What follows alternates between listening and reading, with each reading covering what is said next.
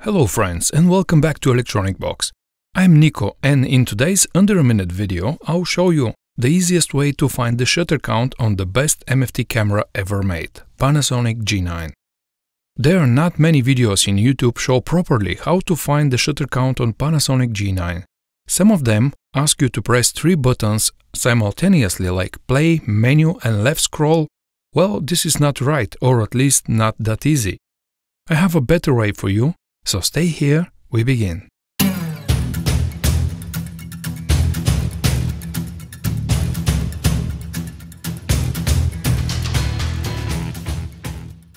So, without further ado, let's start.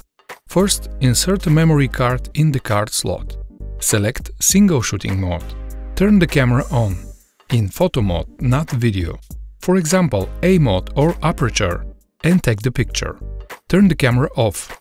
Press and hold both buttons, the playback and AF/AE lock buttons, and keep them pressed while turning the camera on. You are now entering the temporary service mode. To recognize that, press Menu and select Range tab, not the C Range tab. On the last page 5, you will find the menu item ROM Backup. That is not displayed in normal operating mode. If you see it, this means that you are in temporary service mode. Go to Error Code Disp and press Menu to go to Camera Info page. When you see a bunch of zeros, press Menu again, and you will see that SHTCN or shutter count is there, power count is there, and flash count as well. Okay friends, I try to make my videos as short as possible and at the same time as helpful as possible.